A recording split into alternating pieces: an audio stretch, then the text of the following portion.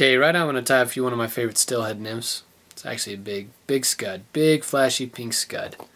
So what I'm using here is a Dairiki 135 scud hook, strong enough where it can hold steelhead.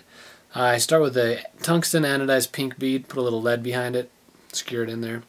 After that, I've got my thread. It's a 140 denier UTC thread.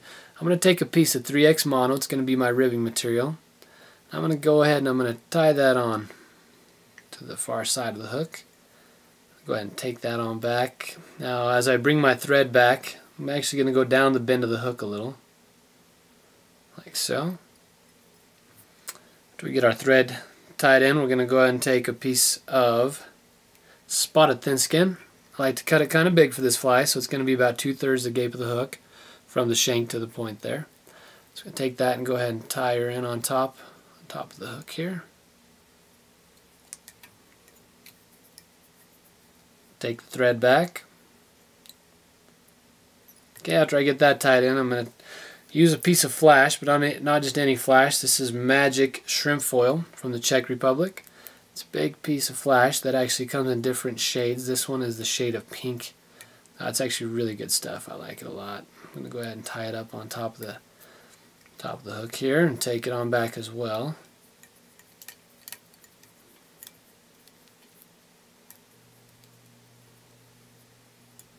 Okay, once my flash is tied in, I'm going to go ahead and I'm going to take a piece of micro UV polar chenille, color UV hot pink for this fly.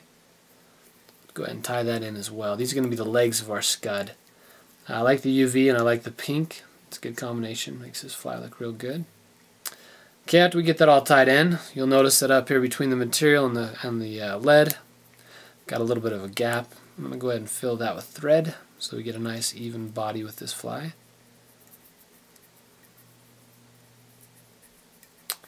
Okay, once I get her filled up, we can taper the body a little bit on this fly just to make it where the back's not quite as bulky as the rest of the body. Okay, but we're going to use a base of dubbing so it doesn't have to be perfect. We're going to take our thread to the back and we're going to use some UV pink shrimp dubbing. I'm going to go ahead and put it on the thread, and this is just going to be a nice base layer of dubbing for this fly. Probably have to apply it to the thread a couple of times here. Just going to bulk up this scud a little bit. I like to fish them a little bit bulky. The scuds that I fish for steelhead with, they tend to be a little flashy, bright colors such as pink. This is probably my favorite variation here, the pink color with the flash. It's kind of fun to tie. Fish enjoy it. Looks good in your box. All of the above.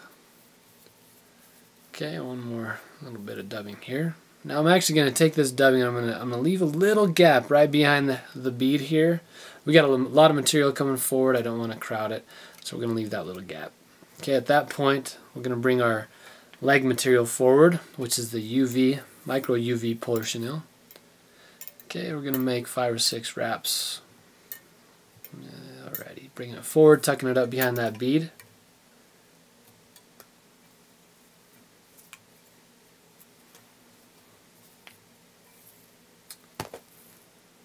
Okay, now we're going to bring our flash forward.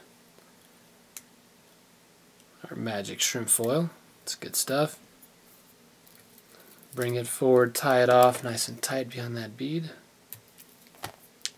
Now our thin skin, we're going to stretch it forward and pull it tight, kind of give it a little bit of stretch.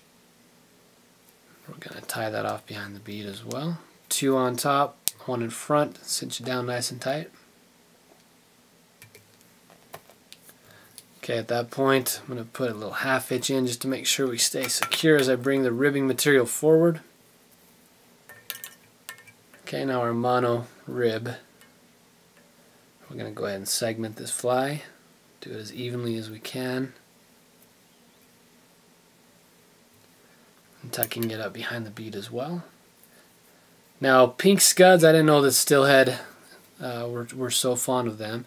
A friend of mine by the name of Devin Olson, he's a fantastic fisherman. He's part of Fly Fishing Team USA. He mentioned to me that pink scuds do well for Steelhead. That was 4 years ago. I fished them on every trip I've taken since then, and I've done well. So we're going to do a double whip finish on this guy. Now you can put a little head seam in if we want to, but that's the finished fly right there. We can tuck those legs down, and those kind of flash in the sunlight and makes for a nice fly. There's the pink variation there. Another color that I really enjoy is the same, all the same materials except for a base layer of dubbing, using some lavender ice dub. Gives it a nice purple look. This is a hot pink painted bead instead of the anodized, which also works well. And for those who like chartreuse, of course you can tie it up in the bright chartreuse color as well. So there you go. Good luck.